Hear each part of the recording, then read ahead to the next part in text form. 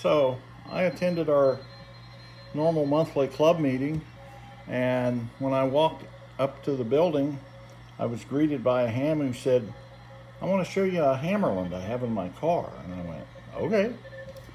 And I said, "That's pretty cool." He said, "I don't have any room for it."